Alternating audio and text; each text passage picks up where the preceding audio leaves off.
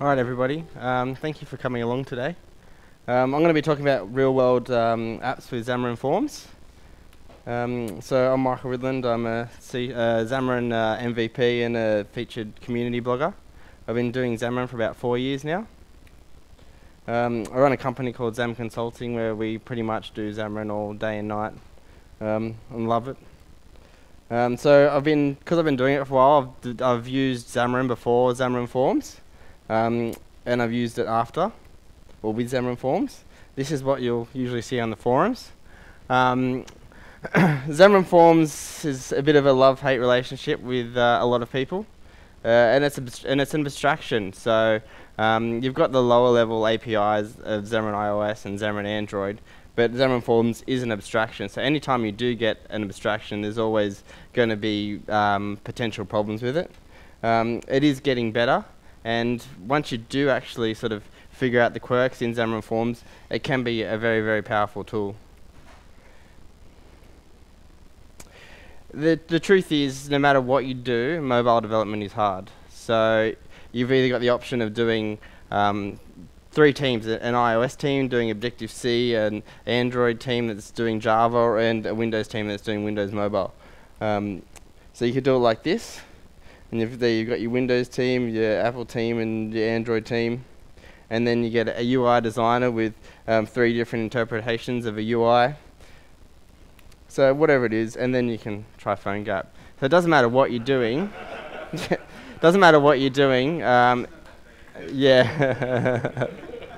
Yeah. So I guess PhoneGap is making progress. I get a lot of customers that come from PhoneGap, so.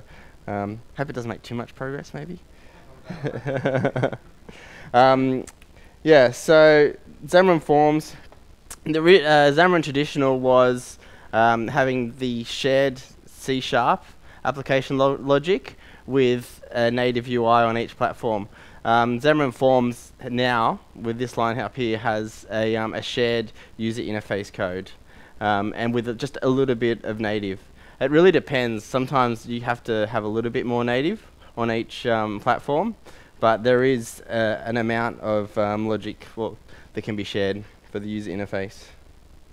So yeah, so because it is an abstraction, you're always going to get leaks, and it is only a year old. So over time, it's going to improve and improve. So it's only version 1.5 now.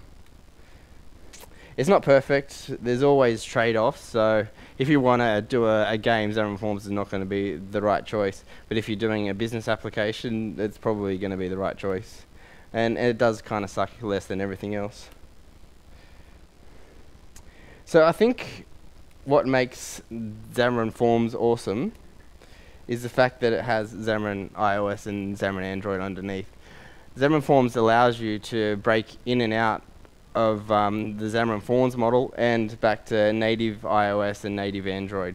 So any trouble you get yourself into, you can actually get yourself out of and have a native app. So it is a native app.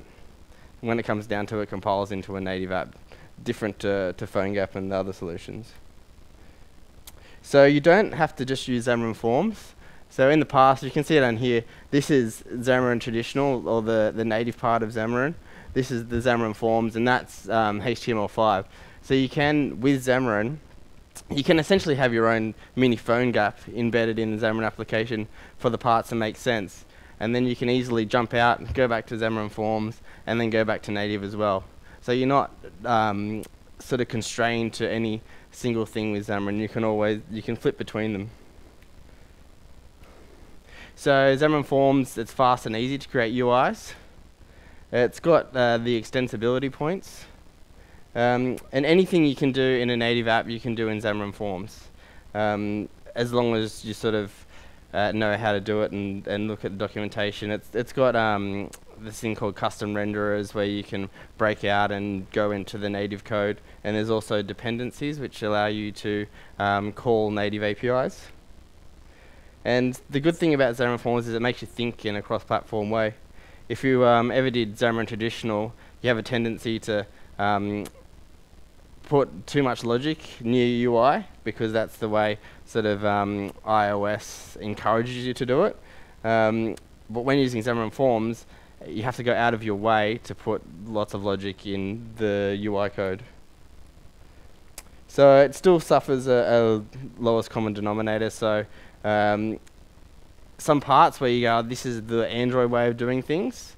You might not be able to get there with Xamarin Forms. You might have to make a couple of compromises, but you can still do a good user interface. The coverage of UI elements isn't huge, but there's definitely enough there to build some real-world apps. There's like a few tiny cuts with no bordering, padding, radius. And there's a few missing extensibility points when tapping into the framework if you want to override different areas. So my tips is be patient. Mobile is hard, so you're going to encounter issues. There's always going to be problems, so just estimate accordingly.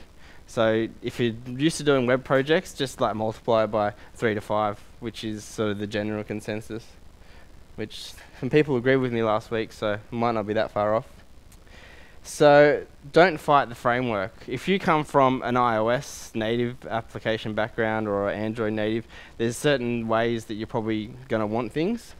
But really you just need to think about the Xamarin Forms and the control toolkit that they have and how you can solve the same problem doing it the Xamarin Forms way. Because if you want to try and take everything you've done on Android or iOS natively before and do it in Xamarin Forms, it's going to be hard.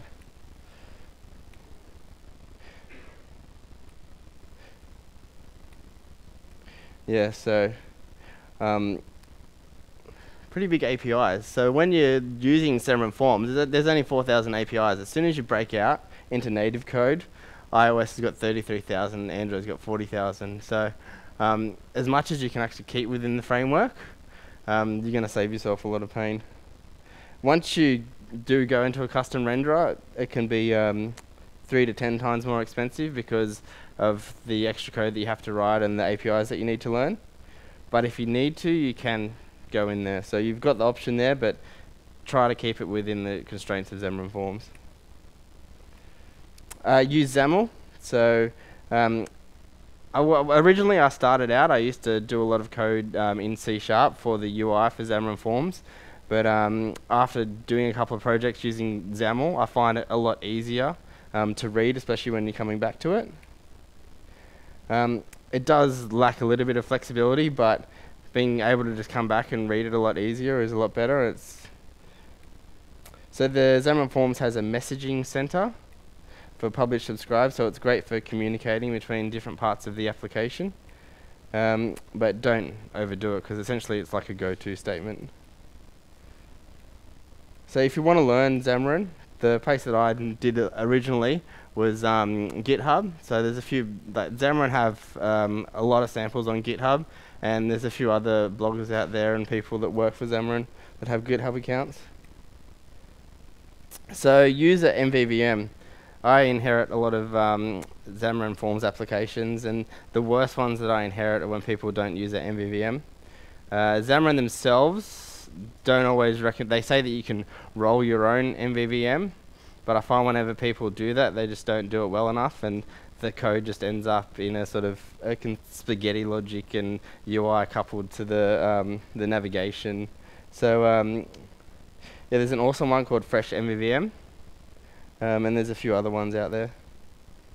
So the one thing that Xamarin Forms doesn't have is like loading screens, like built into the framework, and there's a good framework out there called User Dialogues, so you can easily just put that into your Xamarin Forms application and start using that. So there's an open source project called Xamarin Forms Labs, which kind of fills some of the gaps that that are in Xamarin Forms. So there's things like hybrid web views and network services, and there's a lot in there. I end up putting it in most of my projects, the labs projects. So this is a tip. If you're actually doing Xamarin Forms a lot, it's good to actually go and understand how Xamarin works and what it's actually what it's actually doing behind the scenes. So you can actually even jump into the Xamarin Forms code and you can see what the custom renderers are doing. And I use that a lot. If there's ever a bug that I encounter with Xamarin, or I want to understand how something works, I'll just jump into the source. And just the other day there was a bug in the master detail, and I was able to take a look at this code and figure out the issue and work around it. Should I use Xamarin Forms? Probably. There's some sucky parts, but it's still better than every other option. So thanks to our sponsors, SSW, and the Uni New South Wales, and Developer Express. Thank you very much.